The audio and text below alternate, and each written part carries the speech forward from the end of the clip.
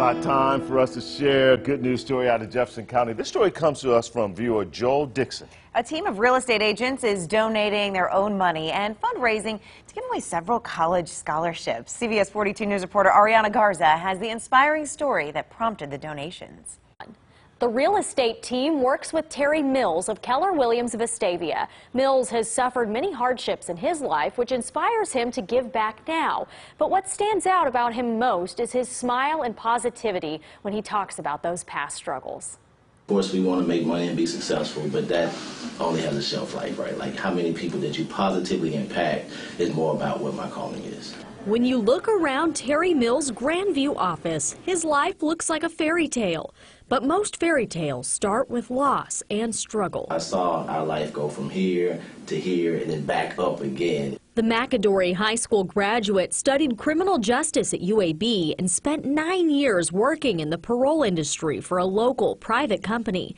But after 9 years, he was laid off. That's when he turned to real estate and joined Keller Williams Vestavia.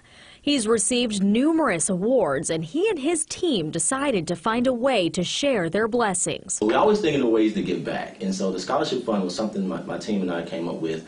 We just said, hey, why don't we figure out a way to give back to where we can impact people, and you know, it's a win-win for everybody. Mills played football at UAB but didn't have an athletic scholarship, so that led to a tough choice that he hopes he can help future students avoid. Because I was an athlete, I couldn't get a job either, and so the struggle was real. Like, people think athletes and college students have it made, but they don't. Like, it was to a point where my mom would say, well, look, you're either going to play football or get a job, but other than that, I did my part.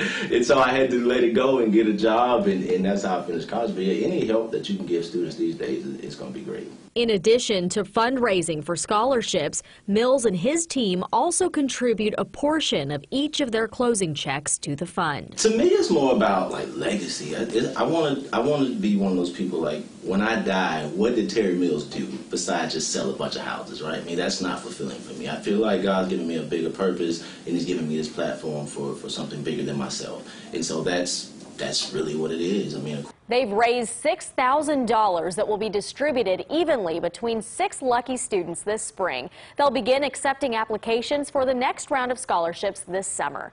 In studio, Ariana Garza, CBS 42 News, local coverage you can count on.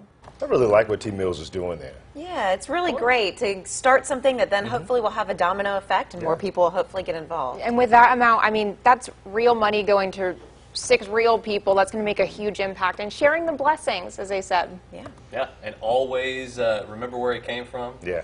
Humble beginnings and struggling through college, and it's going to help out 6 lucky kids and possibly more in the future, I'm sure. Yeah. More in the future. A truly good news story Yes, there. We want to hear about others. Something happening in your community, in your neighborhood, someone making a difference. Let us know about it so we can share the good news. All you have to do is send us an email to goodnews@cbs42.com, or you can inbox us on our social media pages.